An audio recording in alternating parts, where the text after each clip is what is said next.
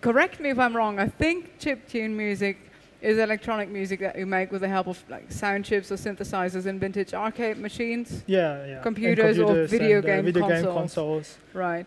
And you started making a name for yourself, and I'm giving you information about yourself, which is kind of weird, but I'm picking you up a little bit. I know. People watching. You started making a bit of a name for yourself, quite one actually, when you started releasing music in early 2017, I believe. Yeah. Made entirely on Game Boys. Yeah, that's where I started. And it sounds, when I thought, okay, chiptune music is great, I had this great image in my head, like a great keyboard setup with a piano, a synthesizer, an organ, and this great pinball machine, but apparently that's not how it works. I mean, it can. There's also people like using Commodore computers and having big grey I see computer you later machines. in the car park. We need to talk about that. Yeah. Great. Well, I mean, I can describe the music in many, many ways, but actually when you hear it, you'll know exactly what you're talking about. It's very uplifting electronic music, I find. You have actually integrated some much more modern production tools in your setup. Yes. Now, you've brought the Game Boy, which I'm quite happy about. This is a monologue. This is a KORG minilogue XT, a volca FM, and what looks like Ableton Push. Yeah, which I use to like sequence my setup and send note data, MIDI data to everything. Okay, so this is basically where it all goes together. Yes. Basically. The steering wheel. Well, I've seen some of your performances on YouTube. I love the music. I was born in the 80s, grew up as far as I could in the 90s, and I mean, I love the bloopy sounds, they take me back, but it's not old music. It's not even, I wouldn't call this vintage music. It's brand new music. But it's just contains these lovely bleepy elements that we all like. In the first bar, you're going to know what I'm talking about exactly. So there's no point describing it. I'm going to stop talking now, let you perform a bit, and then you're going to talk us through your little setup here. Yeah. And I'm looking forward to that. This is VAULT KID. Yeah, all thanks yours. A lot. So I have a couple of songs I'm going to play for you. And the first one's actually not chiptune, but there will be a lot of chiptune elements and Game Boy usage later. First, I'm going to start with a more hip-hop kind of track. And yeah, just going to pull up my headphones and get started. Okay.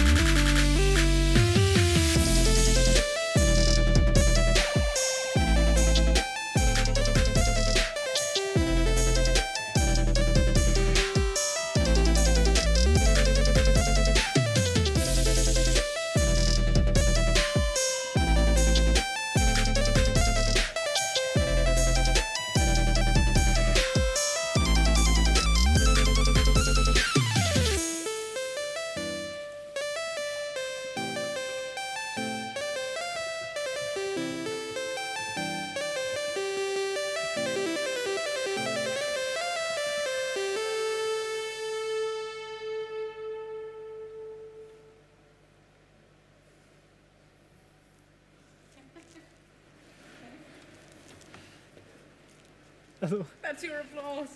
That's all you get for applause. Awesome. So this is Vault Music. We've had a few things come in, actually, a few requests. They all concern this machine. Okay. Right. Sure. I just need a sip of water. Absolutely. So I'm going to bridge this. Pause. Sorry. No. Yeah. No. Well, I think actually what we'd all like to know. I feel 20 years younger, by the way. Yeah. Just for the music, which is great. Thanks. What we'd all like to know is, how do you get to the sound chip of this machine? Somebody wanted to know whether it's like hooked up to your laptop, which I think it isn't. Yeah, it's directly. It's indirectly. So like everything I have here is like going out of the computer via MIDI through like a MIDI splitter thing, and it's also going into this device, which is like modded 4-player adapter. It's called Arduino Boy. You can find it like a manual how to build something like this in the internet, I think there are even like hobby modders who build that thing. And so what it does is I've plugged it into my Game Boy Link port, and there's software that some hobbyists program so that the Game Boy can read the MIDI data from like any sequencer of your choice and play that back on the sound chip of the Game Boy, which has fantastic sounding square waves. We all know them, don't we? Great. So how do you access that? What's in there? Is that Tetris? No, it's not. No, it's not. It's you know, really. So I have some special cartridge here. This is a Banvan. Banvan card. Like it's from an Australian like modder hacker kind of guy, and this has a micro USB port. Slot, so I downloaded some software which some hackers made for making music, and I just put that on a SD card. Sounds barely legal, but keep going. No, it's like I think this could run Tetris, but I think you would violate some Nintendo copyright with that. So I'm not doing that. I'm only using it for music. No. That's awesome. How did all this start? Because, I mean, for me, it's easy. I can always say I'm a keyboard player and I play keyboards. How did you get into music? Was it a Game Boy or was it a guitar? What was first?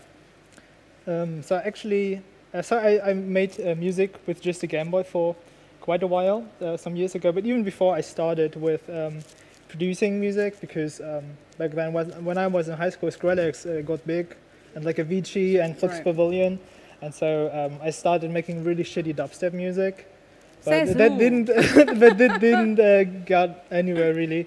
And then I started making music with the Game Boy, and I like video games. Like the Game Boy was my first console back then. Instrument. Even before it was an instrument for me. Wow. Yeah, but for sure, like this button layout. And like this whole gamepad feeling, I had got that before I started playing violin and keyboard later. Okay, so you did do that too, though. Yeah. I got sent to music lessons because I'm half Asian. Well, is that really okay? Is that the criteria? Wow. But I think I haven't practiced in a while. I was joking. I'm probably like the worst keyboarder of all the people performing today. Even like the moderator is a proper keyboarder. Well, we could maybe we could have the session later on, like in the car park. Maybe you can give me some lessons, because I haven't played properly outside of my own music for quite a while. One afternoon and you're on it. That's amazing. So you've released quite a lot of music. I've seen performances of yours just with the Game Boy, and it looks just really joyful. So. At the Gamescom, for example. Yeah. You're a gamer? Would you describe yourself as a gamer? I play games daily. So you're video game related and you're music related. Yeah. That's also a way of synthesis. Yeah. It's great. I'm just going to check if people have any more questions for you. But you're going to be sticking around in case anybody wants to know anything. Sure. You also have the FM in there. How is it all connected? So, who has the pulse in this? So the master clock and like all the note. I don't really have the synthesizer synced by like KORG or CV or MIDI or anything. It's really just like the computer is outputting all the notes to the synthesizers. Yeah, it works that way. Except for the Volca, I played that live. They don't have the MIDI plugged in here. So it's not running on. Yeah, I could have done that, but I wanted to play something live, and I felt like there was a simple kind of thing. And I also like, I don't know, probably because I always liked playing on handheld consoles, but I like quirky little devices to play with. Well, yeah. I mean the Volca, they don't look that dissimilar. I have my batteries inside. It's possible to just plug it and like put it in your bag, and if you have a bus rate, you can just pull it out and fiddle around with the melodies. So. Well, it's portable. It's one of the great advantages of them. They're really portable. Yeah. I mean, you might get arrested for that on the bus. It looks a bit dangerous. But I bet some people were wondering why, dude, you have like, why are you playing keys on this thing when you have like a full-size keyboard right next to it? But that's what I like, I guess, and that's what I like to do today. Video console fingers, that is. Yeah, gamer fingers. Awesome. So I highly recommend you check out this man's YouTube channel. You've got a SoundCloud page. Where would you like people to go to? Where would you like people to? Oh, you can follow me on Instagram. I'm at I am VAULT KID on Twitter. And yeah, my music is on Spotify. I haven't done that much YouTube content really. But follow me. I've seen a lot of you on it. Yeah, but it's not on my channel. I think if you put it VAULT KID in the search bar, you find some stuff. But some great live performance. Actually, you play this live quite a lot, don't you? I've seen do you have? Is it your real brother or somebody else's brother? Yeah, it's my brother. You played with? I played set with my brother too, where he's playing some live keys. Awesome. To this kind of music, yeah. Great. So it was great meeting you. Quite inspiring to go through your setup with you. This was VAULT KID. In just a couple of minutes, I am going to speak to a band. Well, actually, are they a band? It's an orchestra, right? They're an orchestra, but all they use are little volcas. They say so. Their name sounds a bit like it sounds a bit like a Quentin Tarantino movie. They're called the Volca Massacre Orchestra, and I'm going to speak to them. They're in Switzerland. I'm going to talk to them in just a couple of minutes, and then we take it from there.